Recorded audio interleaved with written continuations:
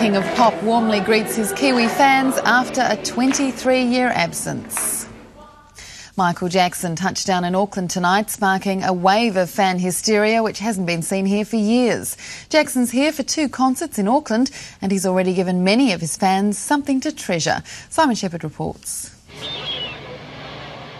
Late arrival, but the 4-hour wait didn't deter hundreds of committed Jacko fans. The self-proclaimed King of Pop was greeted by Kiwi legend Sir Howard Morrison.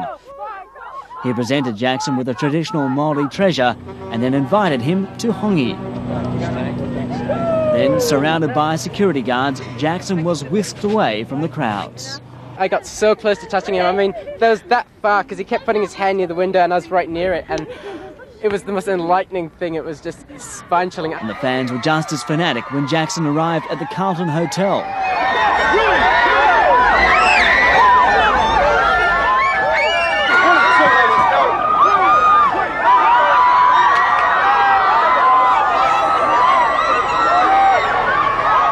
Inside, a traditional welcome.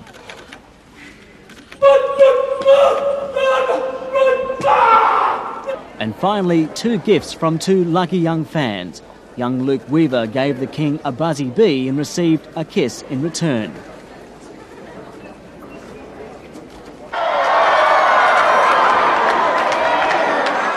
It was the best thing I've ever seen. It was just awesome. Do you have a message for Michael? Yes, Michael. I love you.